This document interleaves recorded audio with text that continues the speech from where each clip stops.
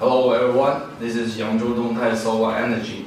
Today we'll do a comparison test between some common balancers and our TORCHN balancer. So this is the 24-volt battery pack here.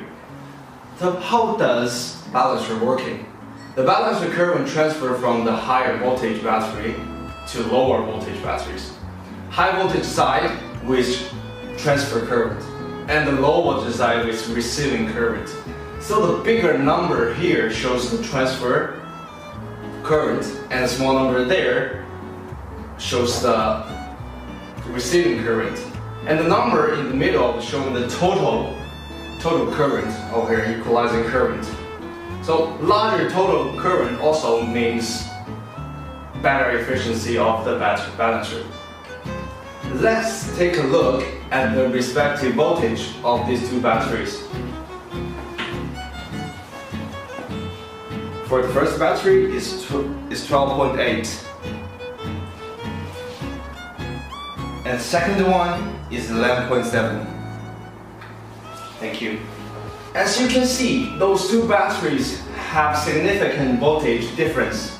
So the working start-up voltage of this common balancer is 27.3 volts. So the balancer is not working. And the voltage is under 24 right now, right? And for our balancer is 20 to 30 volts. Therefore, in terms of voltages, the application scenario of TORCHN balancer is more extensive.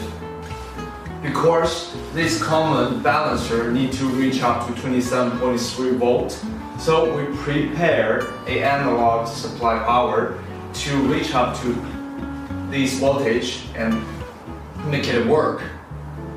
As you can see, the simulated power supply is working and the two balancers is working as well.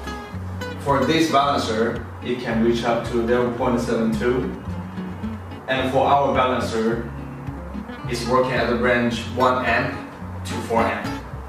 The total equalizing current of our balancer is larger than this common one, so our balancer is better.